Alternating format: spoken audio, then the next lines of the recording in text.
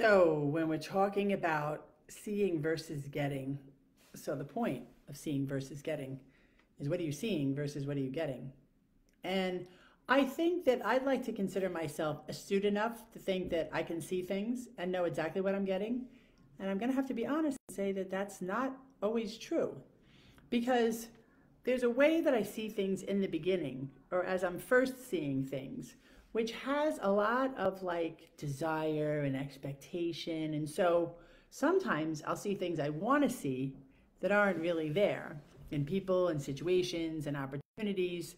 And it takes a little while for me to sort of study the opportunity, the person, pay attention a little more closely to really understand what I'm getting exactly as opposed to what I think I'm getting. And unfortunately, sometimes, I could be in a relationship for a couple of years and realize that what I'm getting was not what I was looking for or not what I was seeing in the first place, right? Because again, when opportunities are new and relationships are new, it's really, really easy to be seeing what you want to see because I do believe that your world is a response to your desire. So as you're looking for things or you're thinking about what you want and they appear, it seems perfectly natural and normal to be like, oh, this is what I've been looking for.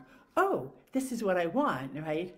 But then that's when you end up disappointed. And it's interesting. I spent some time with a friend this morning and we were talking about that, how it's like she met somebody and she thought he was one way, like really healthy, really spiritual. And now sometime later, he's not so spiritual to her, not so healthy, right? Same thing with like when I first met certain people that have entered my life more recently, it was like, oh, I had more opinions and judgment of like, she's like this or he's like that, and this is what it means. And, I was seeing things because sometimes I can not just also see things I want, but see things that I don't want as I'm sort of like nitpicking and being hypercritical and also searching for what I want, but also being like, well, I'm not going to get what I want, so let me find fault and dismiss this or get away from it. And what I'm trying to say is that it often behooves me to take more time rather than think that I can gather all the information I know to assess a situation right off the bat. Because I hate to say it, but I've been wrong, and I've been wrong a couple of times. And I think that that's the beauty of time. And I've heard this acronym for time, this I must experience.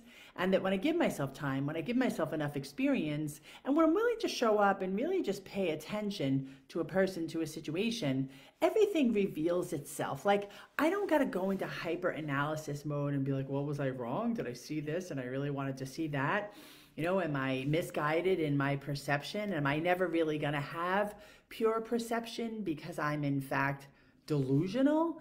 But I don't think so. And yet I kind of think so. I mean, to be really clear and honest, I mean, I'm definitely like delusional, and at least I like to not admit it, and I will admit it because, and again, delusional to me isn't the insult it seems. I'm not being self-effacing or self-critical. I'm just clear that even though I'm quite honest, I can often see things in a way that aren't exactly honest and aren't exactly clear and aren't exactly me being forthright with myself. So I think it's just really important to understand what you see is not always what you get. But here's the other piece of it. Since clearly I'm in the field of personal, spiritual, and self-development, it is all about knowing that what you get is what you're supposed to be getting. I never, I don't sit back then and say, let's just say I saw something in an ex-boyfriend, years ago. And then when the relationship came to an end, I was like, oh, that's not